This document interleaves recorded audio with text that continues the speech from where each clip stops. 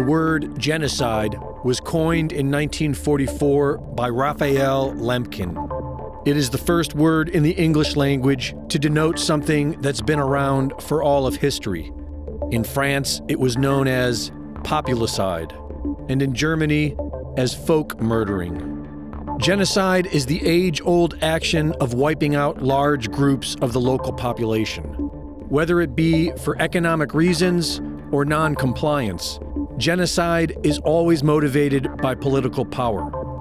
The 10 stages of genocide is a model of the genocidal process. We can use this model to clearly demonstrate the level of genocide many of us are facing today. Stage 1, classification. All cultures have categories to distinguish people into us and them, whether it be ethnicity, race, religion, or nationality. Classification is seen everywhere. It seems to be an innate mechanism of the mind, and America has a great way of keeping this mechanism in check. E pluribus unum, which is why America is such an obvious target of the emerging globalist society, and why we have been divided into 2 succinct groups: Patriots loyal to defending the U.S. Constitution, and everyone else. Stage 2, symbolization. Words such as Republican, Libertarian, and Oath Keepers have now been redefined to mean racist, domestic terrorists, and extremist. Symbolization makes the work of dividing the people much more efficient, and once divided, allows the compliant group to participate in the genocide against the Patriots. Stage 3, discrimination. The dominant group uses law, custom, and political power to deny the rights of the targeted group. Private multinational corporations have monopolized all social discourse on the internet and have been blatantly discriminating against patriot voices for years. We are also beginning to see signs of the coming discrimination against the so-called unvaccinated, who will soon be turned away for not having the official symbol on their mobile device, proving they are a member of the accepted group. Stage 4, dehumanization. The compliant group is conditioned to deny the humanity of the group being marked for extermination.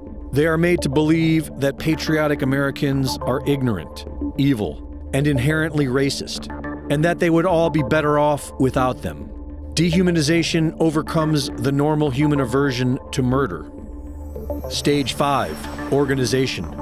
Genocide is always organized, usually by the state, and the emerging globalist society we are seeing today is highly organized.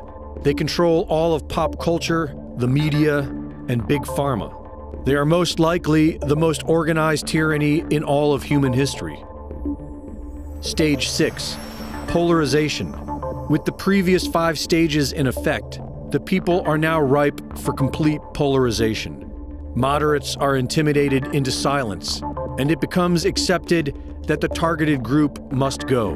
The dominant group passes emergency laws, granting them power over the targeted group, such as the National Strategy for Countering Domestic Terrorism. Now that the people have been conditioned to accept that patriotic Americans are now domestic terrorists, the stage is set for genocide.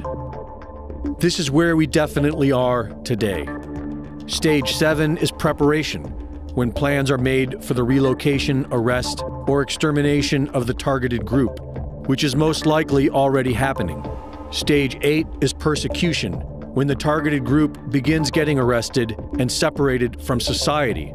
There are already hundreds of innocent patriotic Americans imprisoned indefinitely for protesting the stolen election of 2020.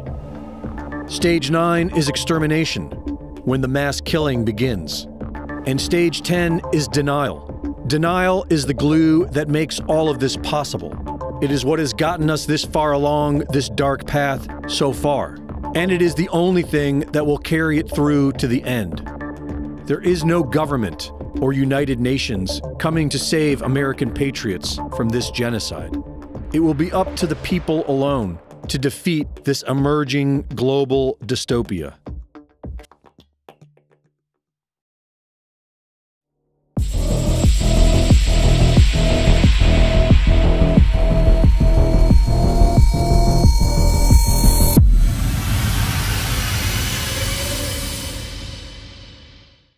Thank you for watching.